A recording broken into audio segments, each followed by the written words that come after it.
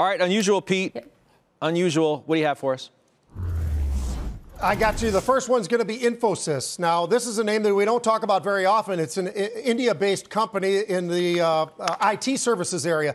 Now, they've got a great balance sheet. They've got great cash flow. They've got everything you'd want. The stock is actually, the market cap's nearly doubled over the last year. Well, today, stock's trading near highs. It's trading 1840. They went out and there was some very large buying in here, Scott. We got 12,000 of the March 19 calls. They're very inexpensive. They're 30 cents up to about 45 cents for these options. I think it's a really interesting play because A, it's a name that we don't see very frequently, and B, the size of the trade really does stand out, and it's got a couple of weeks to play out for us. So we'll see. I really like this name, and I'll be in there for the next couple of weeks. Secondly, I've got another one. We just talked about the material space. How about Tech Resources? This isn't a name that we talk about a lot, but the stock was trading about 21 and a quarter, and we had a buyer of 4,000, a little bit more than 4,000 of the April 24 calls in here, Scott, and they were going for 58 cents up to 70 cents. So it's interesting. If you go back and look at this stock a year ago, trading $6.50, got all the way up to 24. It's pulled back a little bit. Somebody thinks it's going to bounce back up and maybe test those highs once again.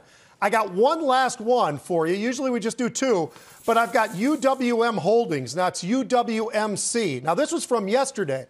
But this is part of that whole world of the mortgage space. We had Rocket as well yesterday, this name as well. We had a buyer in there of over 5,000 of the March 9 calls. They were going for 30 cents up to 60 cents. The stock absolutely took off yesterday. It's pulled back a little bit today from where it looked like it was indicated to be open, and it's pulled back. But the stock was trading around $8 when those calls were bought. Those are the March 9 calls. I actually own those calls. A little trimming involved as well, but I'm just wondering. I think because of the size of the float, there still might be some squeeze potential here like we've seen in so many other names. Yeah, we're seeing it move as you're speaking about it. Pete, thanks.